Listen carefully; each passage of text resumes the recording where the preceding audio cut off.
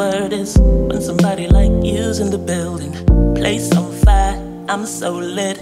You're just it, you're all I want. Kicking back for a minute. Hello, it's Cheryl. Welcome back to my channel. Today we're going to review Canon IVY mini photo printer. So 2 years ago, I uploaded a video reviewing Canon IVY mini photo printer, which was the first generation, and one of the viewers has informed me that they just released the second generation. So after seeing that comment, I just went online and ordered it right away. I ordered mine from Target because at that time, I think it was last week, Amazon didn't have it yet, but I just checked now and they do have it. Target has it retail for $99. Amazon, $99 as well. It says that it's on sale. It was originally $129, but I don't know if that's true because Target just says $99. I mean, $100 basically. Talk about a little bit background story. 2 years ago, I was looking for a mini photo printer. I started off with the Polaroid Mint and I didn't like it, so I was just in search of a good one. I tested out a few models. It turned out that Canon IVY mini photo printer was the best.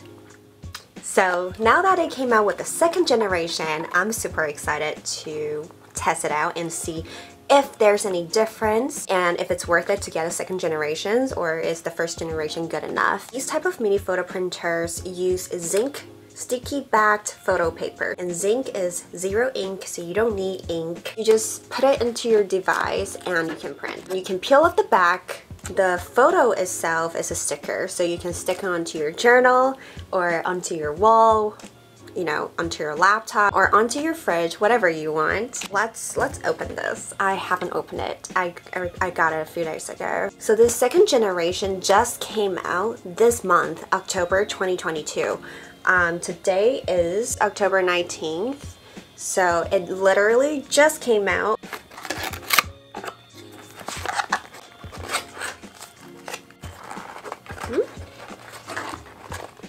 Oh, it opens like this. So you have to download this app right here, the Canon Mini Print, in order to print. Obviously. Okay, I've shown in the previous videos that you can decorate your photos in this app before you print. So this is what it looks like. It's heavier, I feel like, but it's pretty. It comes in two different colors, white and rose gold, kind of like pink, muff pink, kind of like my couch's color. So two different colors. I chose the white one. I guess you put your photo there, so this is like a little frame. Two little ones. Oh, and in the back, it's a butterfly. Not important. And it gives you a charger without the adapter. And also zinc paper, 10 pieces. That is all in this box. Not a lot, but it's all that we need. So the charger they use now is USB-C. The first generation, they used the regular charger. I don't know what that's called, but it's the one that you've seen everywhere. The previous generation of the USB-C, I guess it's just I don't know. Okay, anyways, I think they're trying to move forward and change everything to USB-C now, and I'm pretty screwed. I'm gonna charge it real quick. I am back. This is what it looks like. The power button is here, and this is where you charge it. It says Canon here, and this is where the photo comes out. Okay, so you kind of like slide it up, and that's how you open it, and this is what it looks like inside. I don't want you to bend or touch the paper. Let's open this up. So just grab it like this. The blue sheet has to face down, so just like this. Put it in gently. Okay, close it back up, push it down, and slide it back. That's all. When the camera was off, I tried turning this on, and the blue sheet came out already off camera. So just letting you know, once you turn this on right here, Okay, so I press it down for like 3 seconds and you're gonna see the lights blinking right here. Once you do that, this blue sheet is gonna come out. Let's start printing. The first generation, I'm gonna check to see if it's the same thing. You slide it like this, open it, and there's nothing inside. The blue sheet facing down.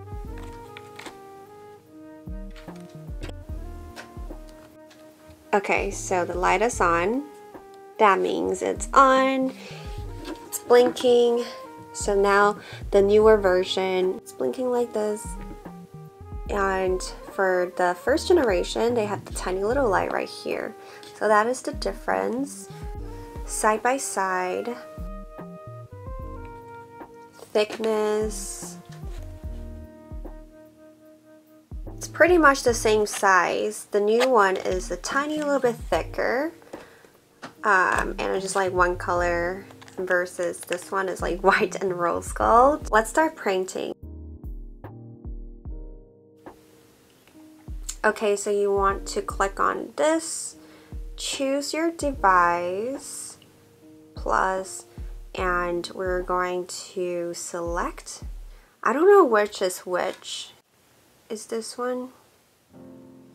I'm not sure which one this is. Oh, this one is the old one because the new one turned it off already.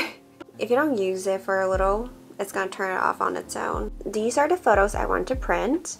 I picked out some photos with different colors, different lighting. Also, I picked out one night mode to see if the quality is good. So tapped on that, and on this page, you can edit your photos. So many different stickers down here if you want to add them. Filters, you can also rotate and add the frames. Many frames that you can choose from. For example, something like this. Oh, you can add a border too. I might be into this. Like a white border, or you can change color to like a purple border. So let's just print. Oh, I forgot about the blue sheet. Baby. Okay, so for the old generation, the blue sheet comes out when you hit print. Okay, so now it's printing. Ooh, the quality is good. I love it. This is the night mode. I love it.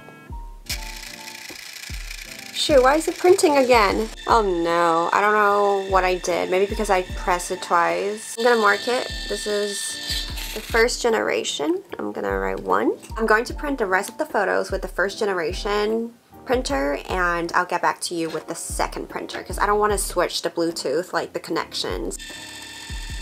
Okay, so I just printed all 10 pictures at once and I ran out of paper. If you remember, I accidentally printed out one extra one. There are only 10 in one pack. The app is going to tell you that you don't have papers anymore, which is good. Let's try out the second generation and see the difference. I'm very curious because now that I'm looking at these photos, they look amazing.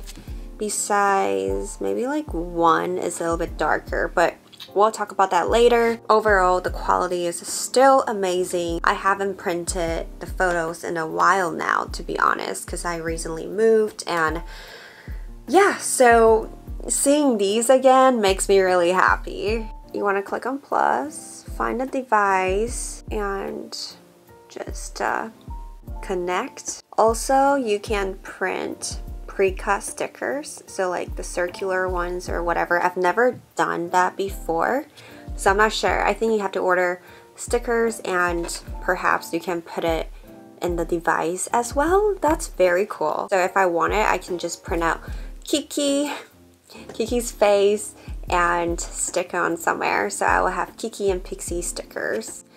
Cool, maybe I'll try that one day. Okay, so I was off camera for about 10 minutes trying to figure out why I couldn't print. And I restarted my phone, still couldn't print. I was like, oh, okay, I need to update the app. And yep, there was an update. So I updated the app and this is what it looks like. if you click here, these are all the devices I have connected before. Okay, yes, it's printing now. So yeah, I had to update to the newest version. Okay, it's printing. Once it's printing, this, it's gonna blink rainbow lights.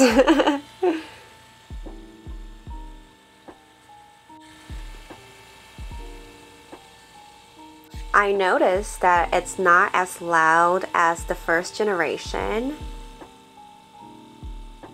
but just by a little bit though. I have some thoughts, but I'm not going to talk about it right now, but this is what it looks like for the second generation. I'm going to write down 2. It also tells you on the side how much battery your device has. Oh my god, I can't wait to share my thoughts with you guys. Before I printed the second photo, my battery was at 91%, and now the second photo is out, my battery is at 84%. Just one photo, the battery drops so much? What? I don't know, but let's keep printing and hopefully I can print out everything before the device dies. I printed out all 10 photos with the second generation. I don't know if I mentioned this earlier, but if you want to turn on and off of the device, you want to hold it down. Press it down until the light goes off, and when you turn it on, press it down until the light goes on. Don't just like press it once, it's not gonna do anything. I'm actually pretty surprised by the results. Where do I begin? The left side is going to be from the first generation and the right side is the second generation. The first generation is definitely more accurate. Based on what I see on my phone screen, this is more accurate. This, I don't know if you can see, the yellow backpack. The saturation is a little bit higher than this, which is not accurate. But for the stairs, I think this one looks more accurate. This one has a red tone on the stairs for some reason. Next, we have Kiki here. Again, I think the first generation looks more accurate than the second generation. This is the original photo. And the second generation definitely has a yellow tone all over. It seems like they're trying to achieve the all filmed effect, so they threw on a yellow filter. That is not what I'm looking for.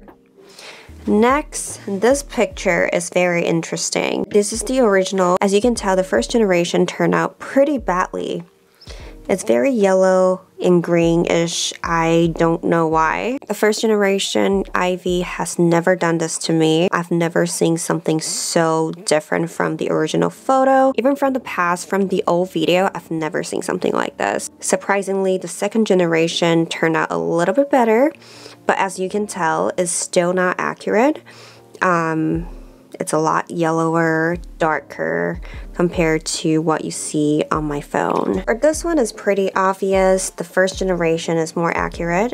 It does look a little bit different through my camera, but when I'm seeing it in person, this one is more accurate for sure. It's a little bit more red compared to my original photo on my phone. It's very easy to tell when you look at the sky. This one, it seems like it has a yellow filter again to create that old film look, which is interesting. It's not bad. I would say for this photo, I like both. Just depends on what you're looking for. I'm very proud of this photo that I took. This was taken at the Little Island, close to Chelsea Market. This one is very obvious. First generation is super accurate, at least in person. The sky is a little bit more purplish compared to the real photo, but they're very similar in person. This one, however, it's very different. It has that yellow filter on. Again, it looks like an old photo, which is an interesting look. If you like that look, go for it. I definitely like the first generation. You guys know me, I like the accuracy. Okay. Next, this is more accurate and this is more yellow. So for this one, the top one is the first generation. So the second generation is again more yellow. Same thing with this photo. Through my camera lens,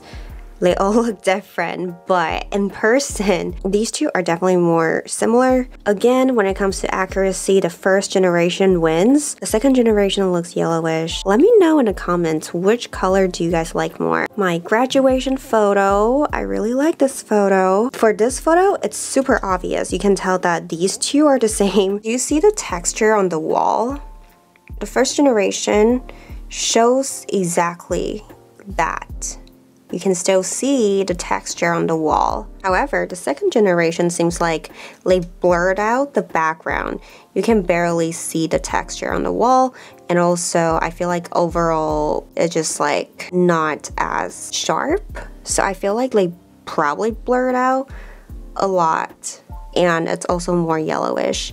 Personally, I like the first generation a lot more because of the photo accuracy. It's a lot closer to the photos I see on my phone. Honestly, I'm pretty disappointed with the IV2 because I thought maybe the accuracy is gonna get better, but it's not. I feel like they're doing this on purpose. I feel like they're trying to create that vintage vibe, like those vintage films. And if that's what they're trying to achieve, congratulations, they did a good job, but that's not what I'm looking for. But I understand, I feel like some people might like that, just not me personally, because I'm very specific when it comes to photo editing. Like, I like this certain tone, I like the way I like it. So I would edit my photos on my phone. I want it to be printed exactly like that. I don't want any adjustment that's out of my control, you know what I mean? I was also disappointed because I thought IV2 would be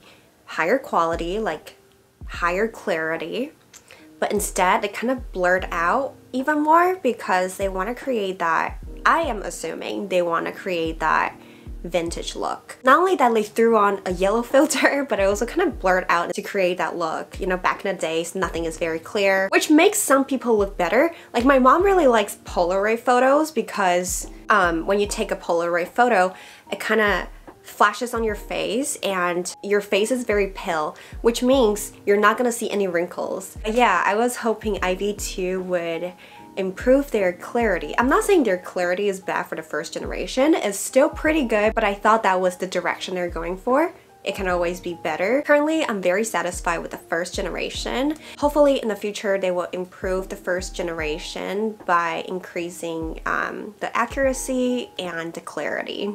I can't say which one is better. I feel like they're very different, and personally, Canon IVY is still the winner in my heart.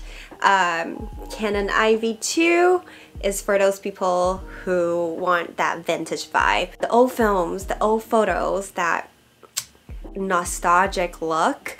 So yeah, here's your answer. I will also calculate the real life printing time and put it in the front because, you know, I have to see that when I'm editing so you can see which one prints faster. You already passed that if you're watching this part right now. What else is to talk about? This one photo right here, I really like. However, this photo doesn't look good when it's printed out. Surprisingly, I like the second generation more, but I don't know because I didn't edit this photo.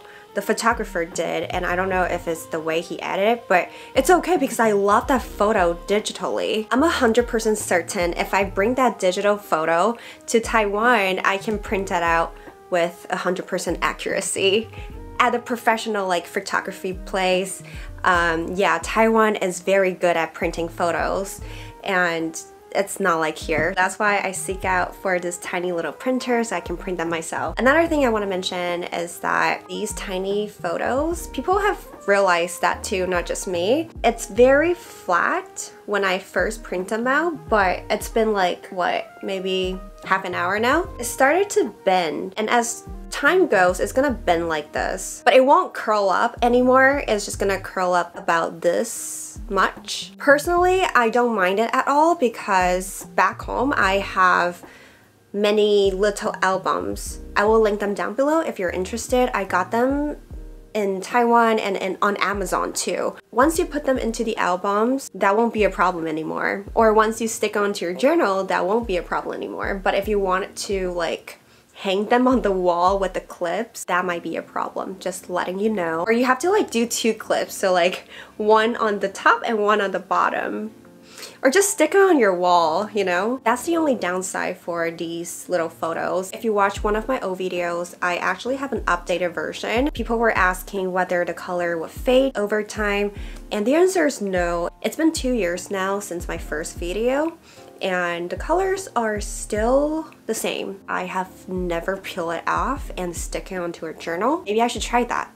And next year, I will let you know how well it sticks on a journal. Let me know in the comments down below if you have any questions at all.